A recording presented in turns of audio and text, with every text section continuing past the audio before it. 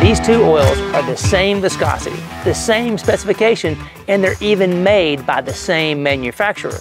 So are they the same inside or not? I'm Lake, the motor oil geek. Let's find out.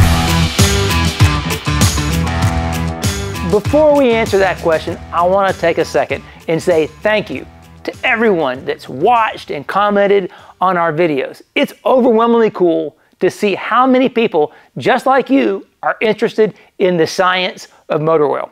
Speaking of science, I'm collecting samples from those old oils we found here in Dad's shop in the last video.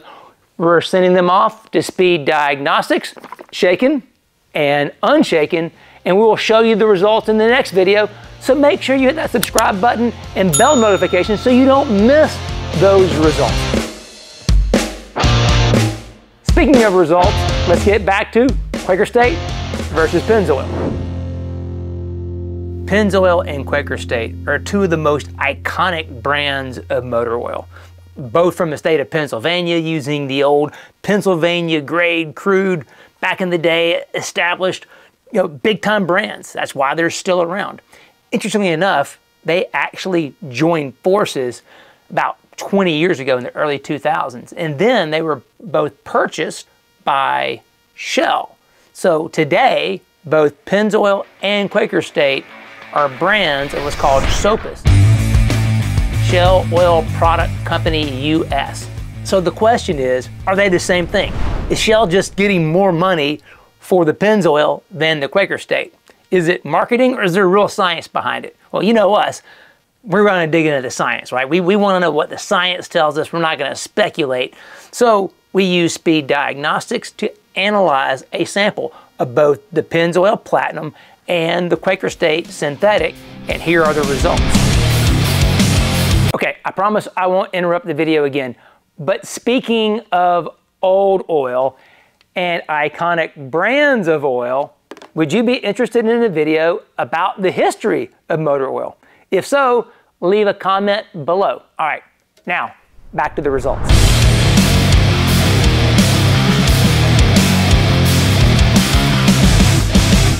The first thing I wanted to look at, that I was most curious about, was when you look at that label on Pennzoil, it says made from natural gas using the GTL base oil. We talked about this in a previous video where we looked at the non-synthetic Pennzoil products up to the Pennzoil Platinum and Ultra Platinum, the full synthetic products. So if you want to get more into that, we'll leave the link in the description box below so you can go back and watch that video that gets into those details. So we knew that the GTL base oil looks different than the other base oils when we look at what's called the FTIR scan. So let's begin there. This is going to be the first kind of hint into, are these oils the same or are they different? The Pennzoil bottle says made from natural gas. The Quaker State bottle doesn't. So that's the first thing that could be a clue that there's a difference between the two. So let's look at that first. And when we look at that FTIR scan, it is really obvious when we look at the base oil spike, that big, tall, broad one.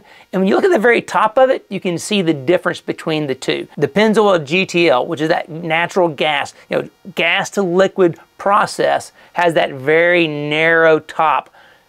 That's the key sign. We saw that same change from the conventional Pennzoil to the Pennzoil Platinum. We see the same thing here between the Quaker State and the Pennzoil Platinum.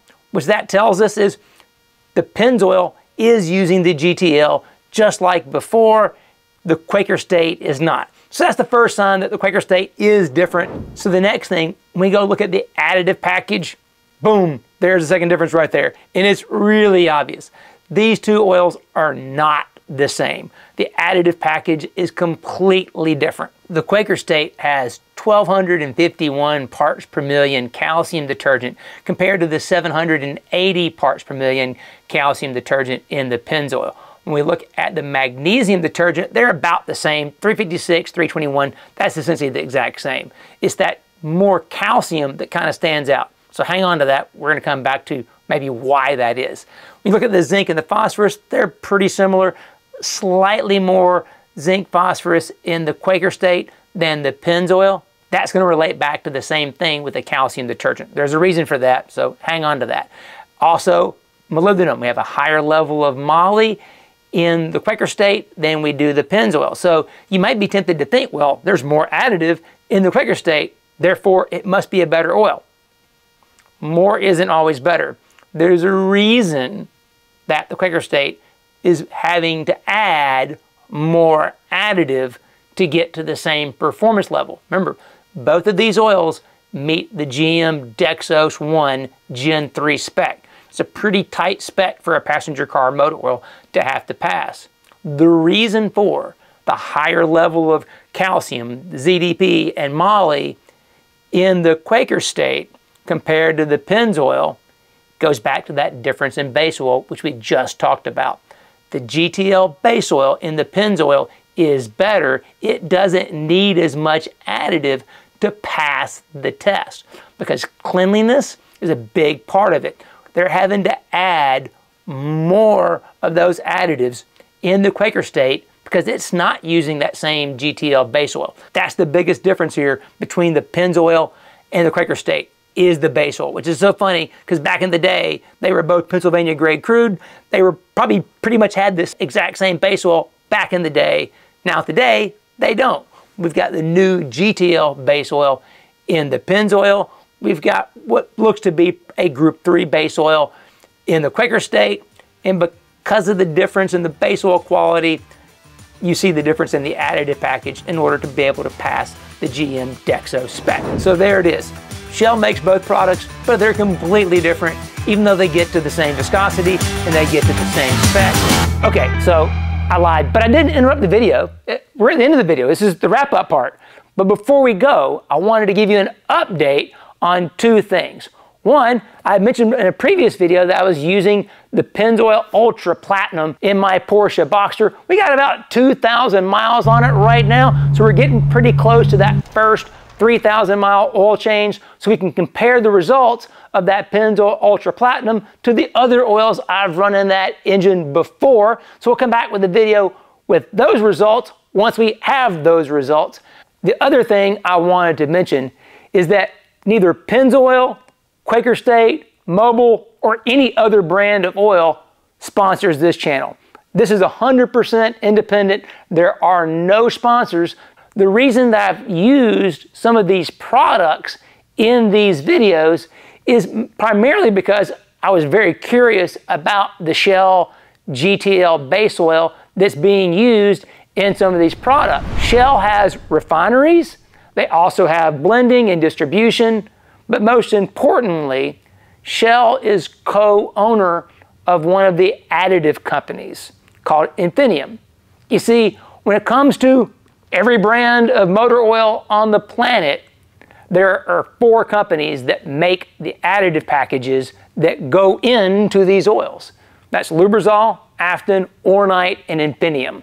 Infinium is a joint venture between Shell and ExxonMobil. That's one of the reasons why those are the products that have been most featured in these videos, because I know that, okay, both ExxonMobil and Shell, they make their own base oil.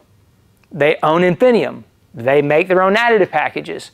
So it gives me the ability to understand a little bit better the differences between their products when I know that they have base oil supply and they have additive supply essentially in-house. Most brands don't have that. And that's not knocking other brands. That's just for the sake of making these videos and teaching and educating. You want to work from a firm foundation of knowledge. So when Shell says they have GTL base oil in their product, you know they do because they make it. When they say that additive package meets the Dexos spec, you know they do because they own Infinium that made that additive package. Those are the kind of little details that we're back to the motto of this channel. It's science over speculation. We want to remove speculation. So that's the reason why I've used some of these different brands. But going forward, we will definitely look at all the different brands. I know everyone wants to know my opinion on Pennzoil. We're going to get there in due time. But I wanted to go through this process in the correct order. From my perspective, chemistry comes before brands.